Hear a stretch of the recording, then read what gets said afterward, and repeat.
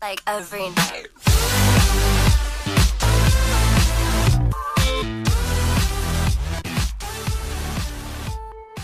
Hello everyone, it's Millie. So I worked really hard on this video and I really hope that you enjoy what this video has to offer. I hope you get some tips from this video. Some of them are easy, but for the majority of them you'll need spray paint. But if you don't have spray paint, you can use nail varnish or acrylic paints, anything like that, or you don't even have to paint them at all, if I'm honest. But anyway, I hope you enjoyed this video. I filmed it outside in England in the middle of winter because it's January right now, if you like watching this in the future.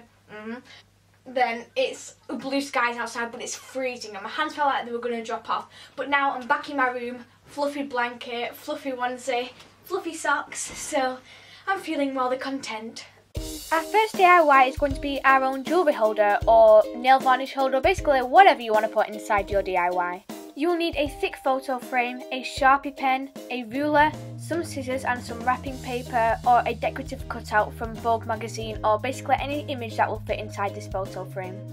Inside you should have like a protective plastic and a measurement sheet. Look on the measurements and the sheet and you can just measure them out onto the decorative paper you want to use, or you can trace around it, and I decided to be lazy and just trace around it.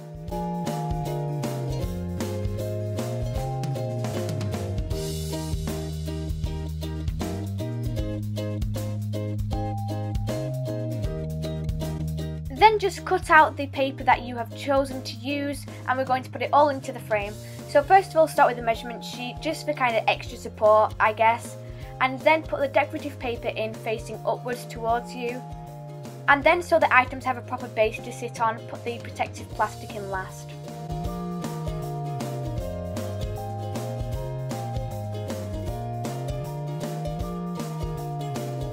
This is what the final product should look like, and you can basically put anything you want in there. I put Essie nail polishes on there, jewellery, some elephant candles, and as you will see in a minute, I burnt my finger. Ouch. This next DIY is possibly one of my favourites, and all you need for this is 2 Canon jars or any jar mason jars, some decorative ribbons, LED candles, any small ornaments and some fillers for the jar.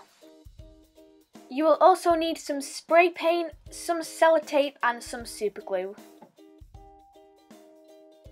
For added decoration, just place tape around the areas where you want the spray paint to avoid, and basically in the end when you peel the sellotape off, this area will be clear.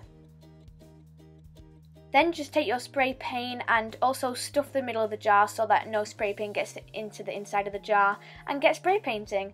I know I should have been wearing gloves, but don't worry, in the next clip I wear gloves.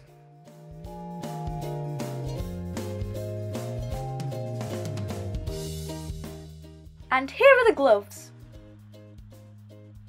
I decided to do 2 jars because I'm definitely using these DIYs in my room, so I spray painted the other jar a baby blue colour. Also for the mini ornaments, I decided to use some old nail polish that I've had since I was about 5 that I found the other day, but you can also use mini animal figurines or little toys that you can find at Poundland that'll just fit on top of the lid nicely. So after you've spray painted everything and it is all dry, just go ahead and peel the tape off from the middle of the jars, and you can just place the LED candles inside and place the filler and gems around that candle so it looks very natural.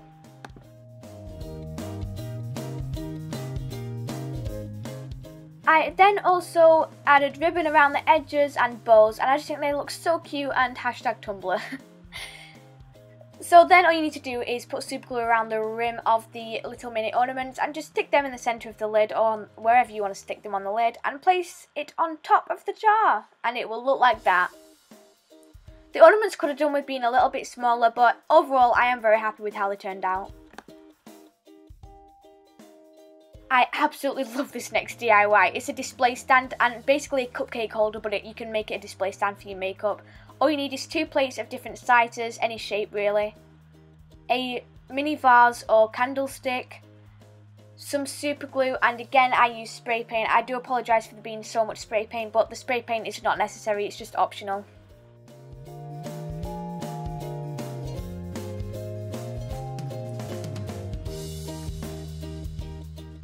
So I went ahead and used the spray paint on the jar in the end, and I used a pink just to kind of range the colours a little bit. And then take your super glue once it's dried and just apply it to the base of the vase or candlestick, and then turn it upside down and place it in the centre of the larger plate. Once that is dried, apply super glue to the rim of the top of the vase or candlestick and apply the smaller plate on top in the centre. After that, you can use makeup, nail polish, Lush bath bombs, whatever you want to accessorise your display stand. I think using your everyday makeup will be extremely useful as well, just to kind of pick and go.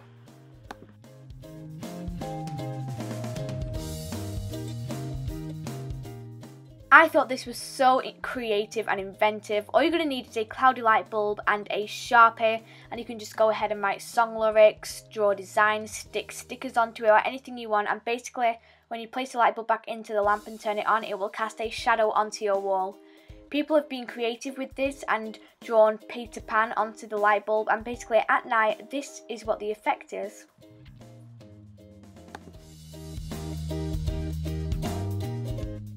I highly recommend that you do this next DIY, and if you do, please don't forget to DM them to me on Instagram. All you're going to need is some fake flowers, a Coke bottle or something similar, and some sellotape and some spray paint. It's really simple. All you need to do is take the sellotape and wrap it around any part of the bottle that you don't want the spray paint to get to. So I chose to kind of save the neck of the bottle here so that I could add my ribbons and bows to that area. Then you just take your spray paint and spray the whole of the vase, and I put my finger like in the jar so that it was just easier to kind of maneuver.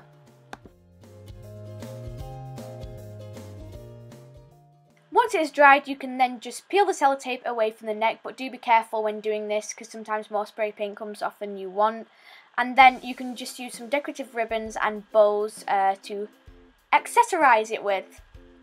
That is the end of the video, guys. I do hope you enjoyed it. It took me forever to make this video, so I really hope that you enjoyed it.